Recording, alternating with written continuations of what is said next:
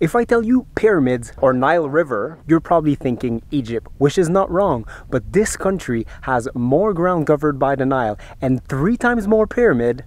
Welcome to Sudan.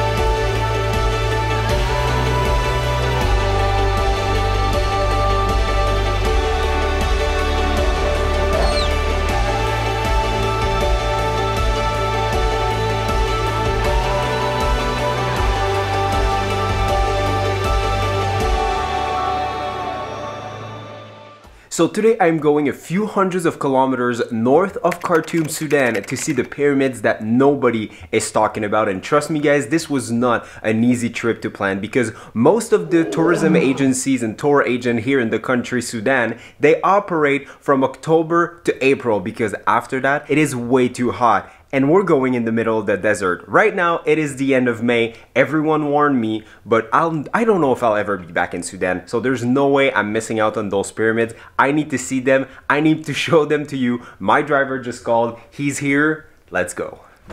One backpack, this tiny camera. I never traveled this light. Kind of feels good. I'm sleeping in the desert. Did I tell you that? In the desert.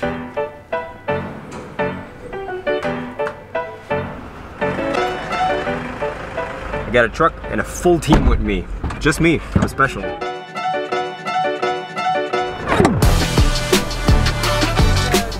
So we just stopped here at the market on the side of the road for a quick falafel. That's a great way to start the day.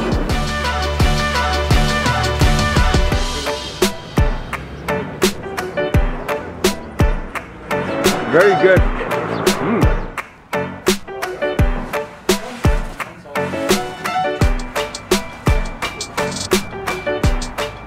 So it was about 1,000,000 degrees in that bakery, but I was asking them like how many pieces of bread, those flatbread, are you making in a day? And they're saying up to 15,000 every single day. This is really impressive. In Sudan, a lot of the cabs are actually Toyota Corollas from late 60s, beginning of the 70s, and they're still running. So this trip should take about 4 to 5 hours depending on traffic, road condition, and things like that, I guess. And apparently we're going through many checkpoints. Something here in Sudan, if you're a foreigner, you need a permit to actually leave Khartoum. So the agency that I dealt with did the permit for me, but I can't wait to see how those checkpoints are gonna go.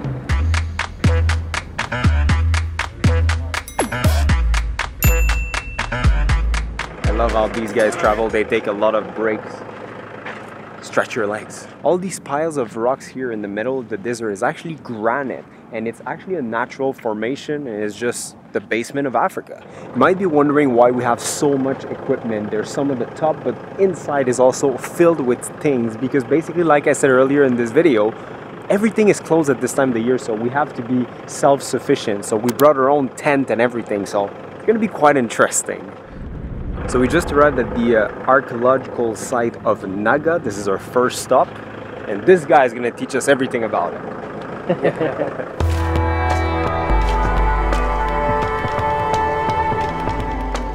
And one of the important things here, the god Amun here have 2 different forms. Amun of Nabata is totally human.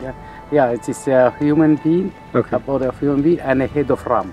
And the god Amun of Sebes is totally a human being. So this here is the temple of Amun. First of all, it is mind-blowing that I'm completely alone here. There's just a bunch of goats and donkeys because we're in the middle of the desert and this is the only place that actually offers some sort of shade.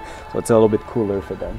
So this place has 3 rooms that were divided back in the days depending on your status. So the normal people would come here in the first room, then going into the second section of it, this was for the VIPs. And then finally in the back, right here, this is where the priest and only the king could come. And this is where they would have the Amun statue, which is the body of a man and the head of a goat, and they were worshipping that statue twice a year during 2 festivals. That's what I learned from my guide, I think. So yeah, it's very impressive. This entire temple basically was built at 1200 BC. This is crazy. This is over like 4,000 years old. No, three. I'm just not good at math. Oh, and one more thing, this altar here is actually a replica. You can see that it looks much more recent than everything else around, because the original one is actually in a museum where it belongs, because to be honest, there is not a lot of security around this place. The only people living here are actually nomads that are moving around the desert depending on the seasons. But yeah, if you can't protect them, at least put them in a museum, so from generation from now, people can still enjoy those treasures.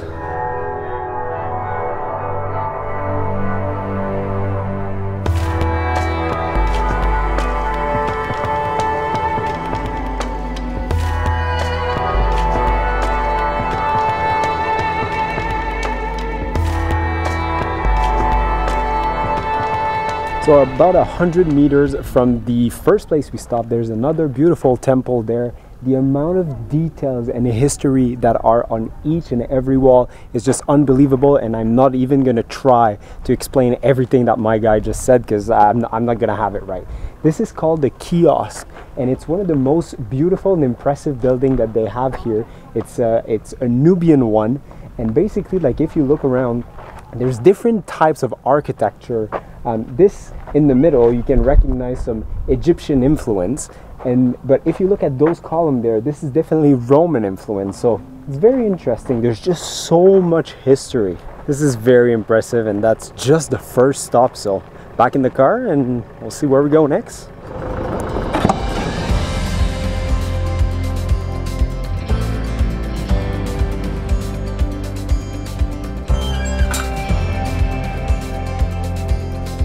So we just arrived at the second site, and once again, you know, a little fence all around, but really there's nobody checking anything, no kinds of security or anything. We just opened the fence ourselves and we're in.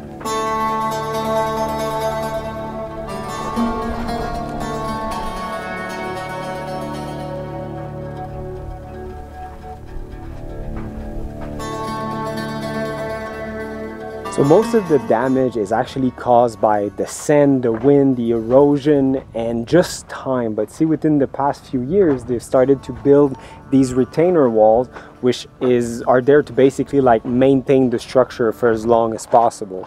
So that's actually very good. So these sites that we're visiting are all still active, with the archaeologists coming here about 2 to 3 months a year.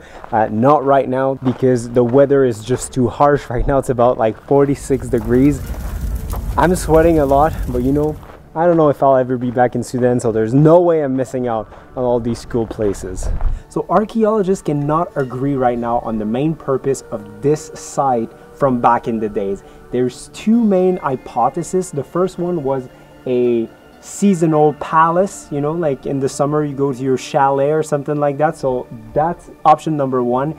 And then option number two was actually an elephant training center for war. And because some of the places, the ramp to come into this place are actually very narrow, they're thinking that it wasn't for African elephants, it was actually for Indian elephants. So, you know, pretty interesting. While I'm here talking to myself under this very harsh sun, the team is prepping lunch. There's actually a nice little shaded area. I'm gonna go see what they're cooking. So when I tried to book this trip, I told the agency, like, do not prepare anything for me special. Like, I'm gonna eat with the boys, sleep with the boys. Like, I'm totally fine. I'm not looking for luxury, but they didn't listen. So now I have this beautiful lunch all for myself. I'll share of course. But yeah, looks delicious.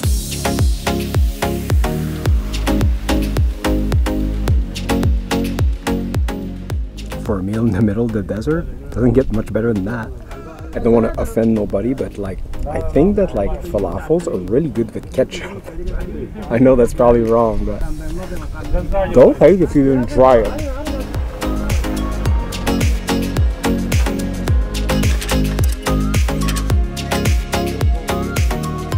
And the god Abadaman, the god of war and fertility.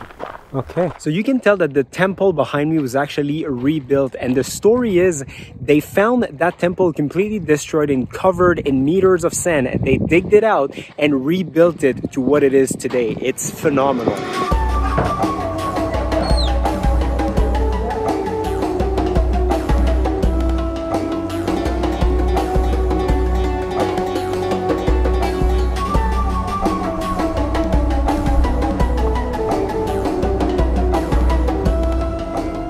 So we're gonna do a quick coffee stop on the side of the road. There's those tea ladies that they call them that they're pretty much everywhere. It's just part of the culture. You guys know how much I hate coffee, but you also know that if it's part of the culture, I'll try it. It won't be rude. I'll probably say I like it, but just remind yourself that I hate it.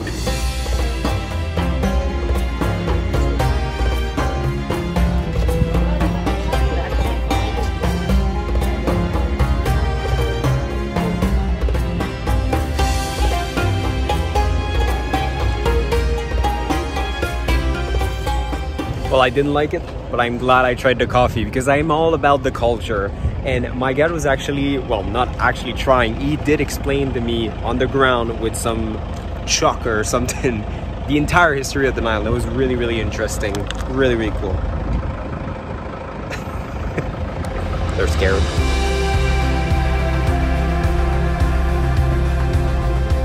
So we're gonna set up camp for the night right here in the middle of the desert.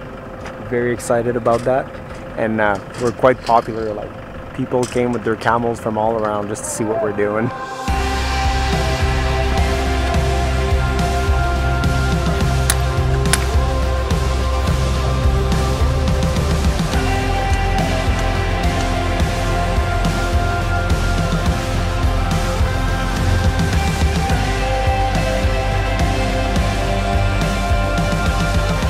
So let me give you an accommodation tour. So this is where I'm sleeping tonight. Beautiful tent, little mattress. This is glamping if I've ever seen it. So I think it's gonna be cozy as long as the weather, not the weather, but the temperature goes down. I think it's gonna be just fine. Then my bathroom, right here. That's my sink. That's it, that's all I need.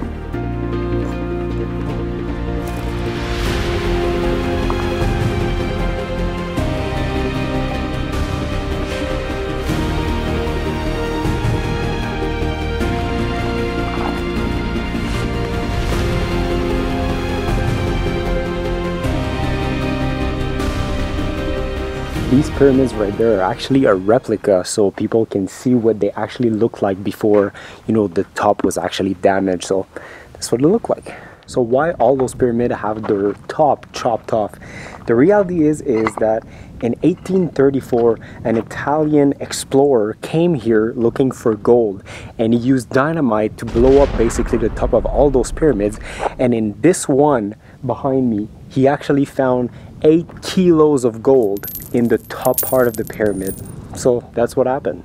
This is one of those moments that I realize how special this is, because I have this entire site to myself. There's nobody around except for the pyramid keeper.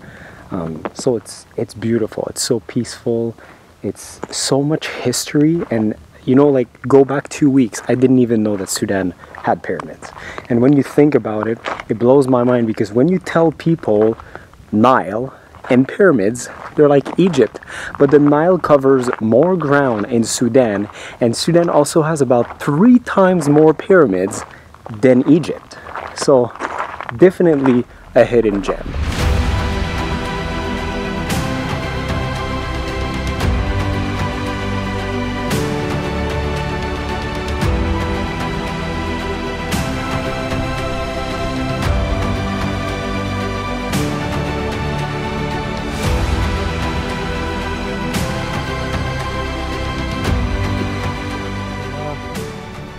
Yeah, the quantity of sand in my shoes right now is something else. I'm gonna bring a little bit of the sand back home, I think. Just look around, guys. Middle of the desert. This is where we're spending the night. This is my tent. This is the truck with like the kitchen and everything. I'm really wondering where they're gonna sleep, because that's the only tent. It's a mystery. We'll see. Maybe we all share that tent. It's not a big tent for 4 big boys, but yeah. The chef is actually preparing supper. Not sure what it's gonna be, but I don't even care, because I'm just so happy to be here. It is stunning, such a great experience.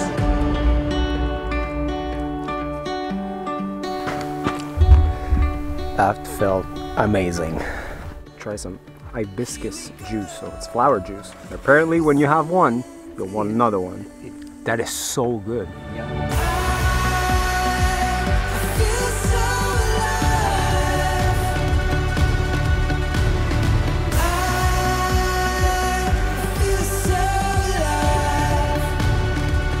So it is 7 p.m. and the temperature finally dropped under 40. It's now 39 degrees.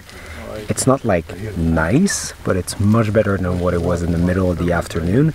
And overnight it's supposed to go as low as 32 at 1 a.m. before slowly creeping back up to mid 40s and tomorrow again. Also, I never want to drink anything else in my life but hibiscus juice. Now I'm gonna try the peanut soup. It does taste like peanut butter though. A little bit different. Yeah, because it is yeah.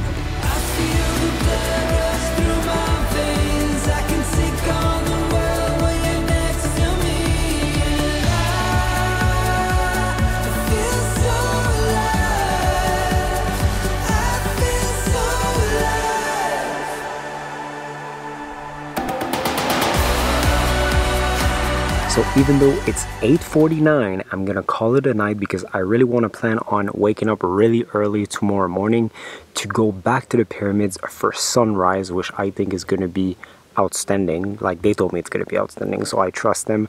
Otherwise, like, the team is really good, like really experienced driver, really good chef. I mean, like, he just made a really like a feast in the middle of the desert, so like big shout out.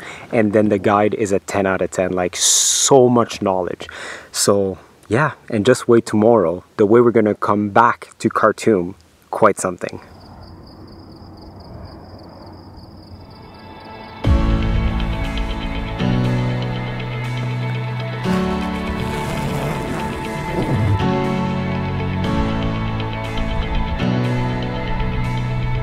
Good morning from the desert. I wish I could tell you that I slept well and I'm well rested, but it was really hot all through the night. Like, I doubt that it dropped under like 35, plus like within the tent, limited in wind. I'm also covered in sand, but you know, if you ask me, I loved every second of it. And I'm just so happy to be able to have the privilege to just wake up here in the middle of the desert, just about 200 meters from those pyramids. So right now I'm walking alone towards the pyramids and I hope to catch a good sunrise. This place is truly in the middle of nowhere, but there's two actual buildings that are built not too far from it. Behind that mountain there's the camp where the archaeologists are living while on site. And then behind me here, it's actually a museum that they're building. So I'm not sure when it's gonna be open, but there's gonna be, I guess, exhibitions about, guess what? The pyramids.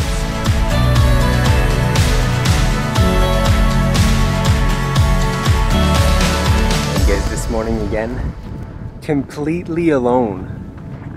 How great is that? Also, like, even the keeper is not here, so every site that we've been to, there's actually kind of a designated keeper. One of the nomad just goes there every time there's visitors. Like, they just show up, make sure that everything is fine. Even yesterday at one of the site, they made me sign in a book saying that I've been here on this date.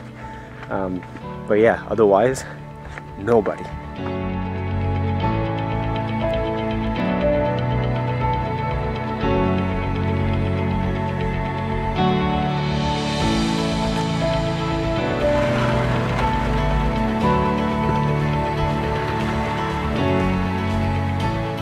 So you can like enter some parts of like the pyramids. You can't go far, like there's a wall right there. So like it's about like, you know, probably like 15 feet long. But like the details on the wall everywhere is just unbelievable. And once again, like, I'm alone here. Like, it's crazy.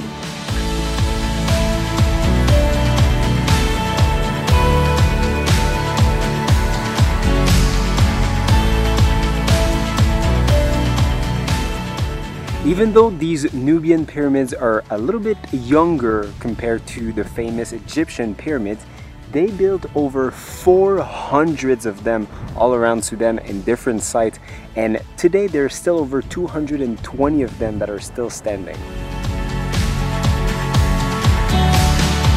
Well, I don't think we're gonna get a sunrise. It's too late now, because like if you look there, like the sun is kind of up, but back there I think it was just too hazy, so we didn't see it. But you know what? Doesn't matter, because this lake is still great. The archaeologists are actually doing a great work of conservation. There's another site behind me there with another group of pyramid, and those were actually completely destroyed. But in the 1900s, the German archaeologists came and rebuilt the pyramid as much as they could with whatever they found covered in sand. So they digged it out, rebuilt it up. So it's very impressive because it looks original. Okay, so now I just have to find my GoPro, which I left on one of those pyramids for a time lapse, but it was useless because we didn't get any sunrise. And then after that, I think we're just gonna do a quick stop at the other pyramid site because I didn't go there yet. And after that, we're gonna see what the boys are cooking for breakfast.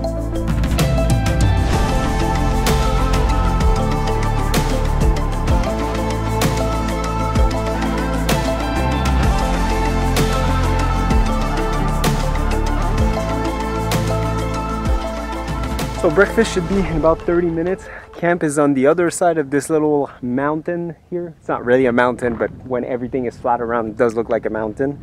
So let's walk back. By the way, I didn't film my crew sleeping because that's creepy, but they just put 3 mattresses outside in the sand, and they're like, this is where they sleep. And I was like, oh, that's awesome. Like, I don't want a tent. Like, I want to do that too. They were like, no, you don't do that. You sleep in a tent. The desert is dangerous. There's ants that are coming and bite you, and there's scorpions everywhere. I was like, oh. So anyway, I didn't do that, but those guys are legends.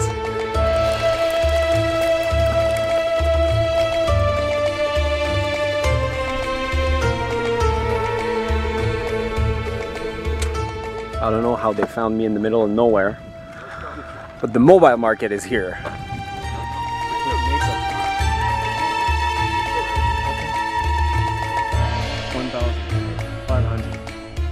And an old Sudanese coin with a camel on it.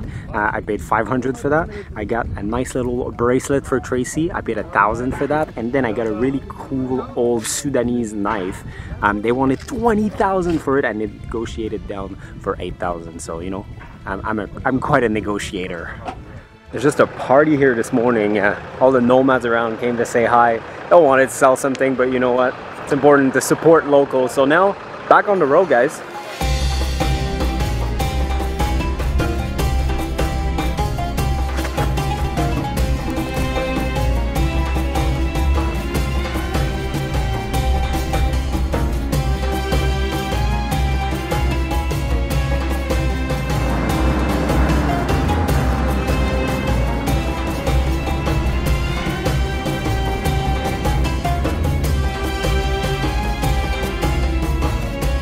So we just arrived by the Nile, and we are gonna start making our way back, a portion of it at least, on the Nile on a river cruise, I guess. So that's pretty cool. Now, the property where we're launching from, they have like a bunch of like animals. Apparently, like the guy who owns the place wants to like make like a little park out of it. But you know, it's a lot of animals in cages, which is, to be honest, I'm not sure where I am, but don't come here for the animals. Like he has in like one cage, like a Janet cat, a tortoise, a massive lizard, and a tree irox in the same cage. Weird. So which Nile is that? This is the Nile. This is just the Nile. This is the Nile. Okay, no blue, no white, just the Nile.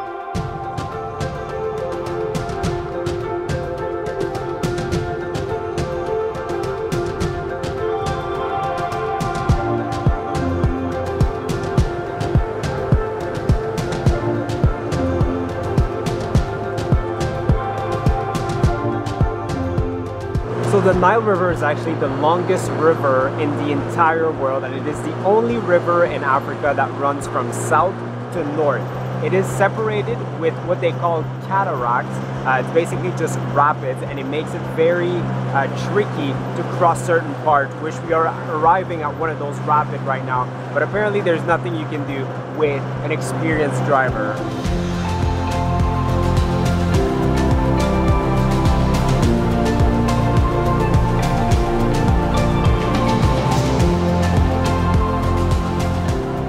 Back in the days, these rapids were actually preventing Egyptians to come into this part of Sudan, and I can definitely see why, because the engine is full throttle and it's still struggling to go through that part. This place is so nice and peaceful, and apparently the specific place where we're at right now goes down 50 meters down, which is very impressive, but otherwise all the greeneries around, very nice, and those rock features are beautiful too.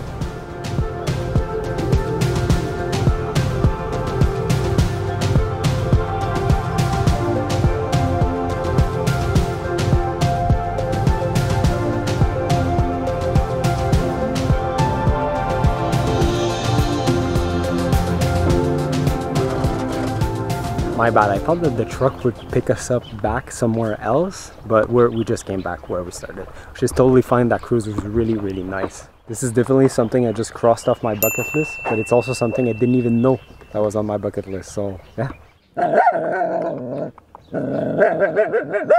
This dog does not want to be my friend. I tried everything since I arrived.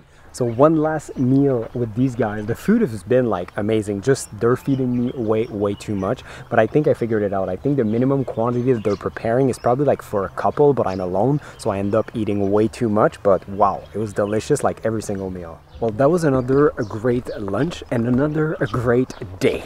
I'm gonna see you guys back at the hotel. What a trip this was. First of all, a few points. So a big thanks to ITC Sudan for making this trip happen. It was very last minute, but very well planned after all. And talking about planning, because this is Sudan and because foreigners need permits to leave Khartoum, then I highly suggest that you deal with a company like ITC Sudan, because they made the process like seamless. It took 72 hours to have this famous permit, and the staff that I was with, the crew, they seemed to like know their way around. And even though we went through 6 different checkpoints, which I didn't film because it's a checkpoint you're not really supposed to, it was seamless, so no issues there. They made it really easy. Talking about my team, they were amazing. Amir, the driver, very experienced, very skilled driver, saved the entire time, loved it. Bagar, the food was so good. He made miracles literally in the middle of the desert. And Khalid, of course, amazing guy, over 11 years of experience as a guide. I truly learned a lot. So that was such a good trip. 2 weeks ago, I didn't know nothing about Sudan, and here I am right now in Sudan wanting to come back. So yeah, I hope you guys enjoyed this mini series about Sudan as much as I enjoyed making it. I'm gonna link the other videos that Tracy's not here, that I made down below if you want to check the 2 other videos out. And otherwise, well, see you back in Kenya.